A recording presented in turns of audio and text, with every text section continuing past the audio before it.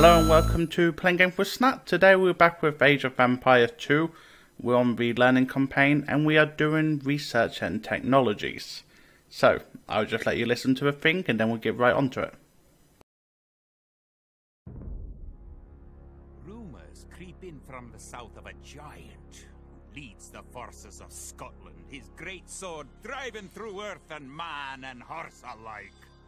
If this mythical knight can hold the English advance, it will give us time to develop the arms we need. Even now our smiths are forging swords and fletchers are making arrows and crossbow bolts. So this mission's pretty simple. All we're doing is build a few technologies and shit. You know, really simple. English use very advanced weapons and armor. Oh, I do apologise for a microphone today. I've had, what's that word, I have software that allowed me to filter background noise, and of course today it's not working. Because why wouldn't it? For example, researching loom makes your villagers harder to kill. So we're going to need food, and then we're going to need 2 technologies. Yeah, I'm not going to research. What makes you think I'm going to do that? Oh, I'm sure you can already guess. I'm going to assume you can do this with a wonder now. In fact, I'm not even going to assume. I was messing around after Final Fantasy XIV raid the other day. Was that after raid? I can't remember. And yes, you can.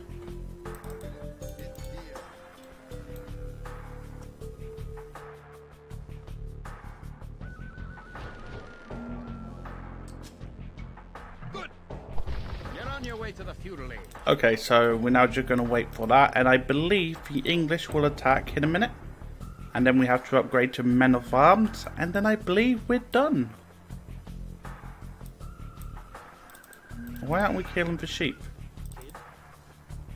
Yeah, I want to do the sheep. The English are making a sneak attack. Oh, of course they are. You know, I love it on how this whole thing stresses about technology to beat the English, and yet they still got just militias like us. Ah, well. Oh, shit. Whoop. Did I just delete the... Now that the battle is over, create some extra militia units at the barracks forces. In addition to gathering food in forage bushes, villagers can herd sheep or hunt deer. Oh, I muted my microphone. I knew that was gonna happen. I said it. I said it to someone the other day. I will press delete because my microphone mute button is also on delete. I should have changed it. I knew it. I freaking knew it. Ah well. It's 175, isn't it? I need. No, 200. Fucking hell.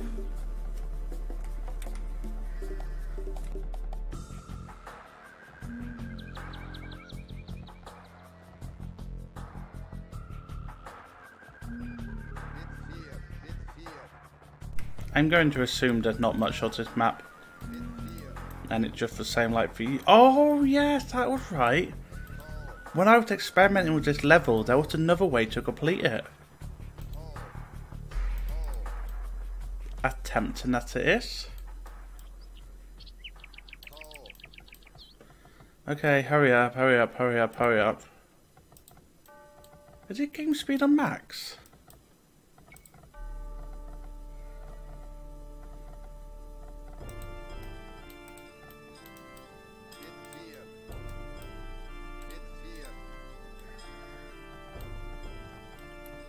It doesn't feel like it. Okay, right. Now build a new town centre. Let's not blow this one up this time.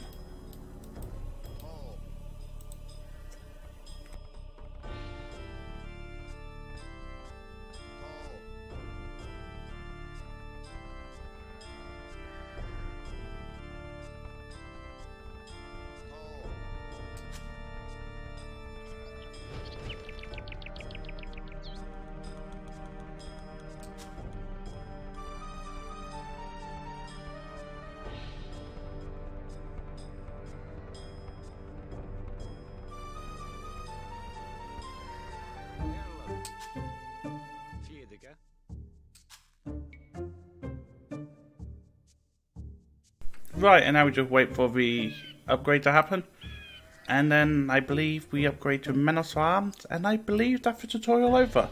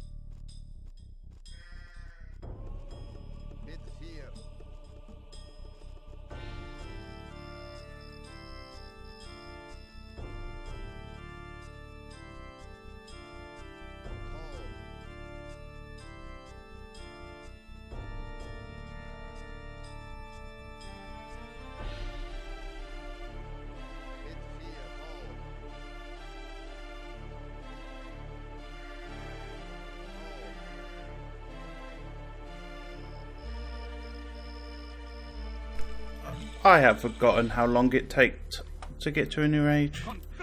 Right, so Men of Arms.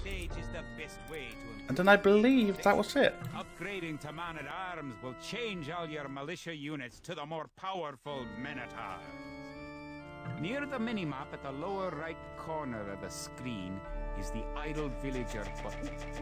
Click and locate villagers who are not currently assigned to it. No idle villager. Now that you're in the fuel range, you can upgrade Okay, hurry up, Men of Arms. Men at Arms. Click the barracks, then click There we go. upgrade to Men at Arms. The English are attacking again. Teach them a lesson with your new Men at Arms. Yeah, sure.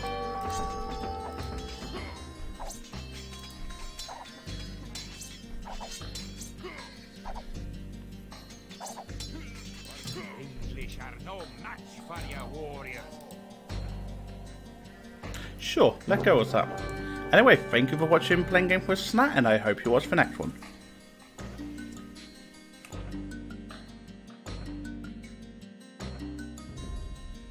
Longshanks has invaded, stormed, and sacked the city of Perth.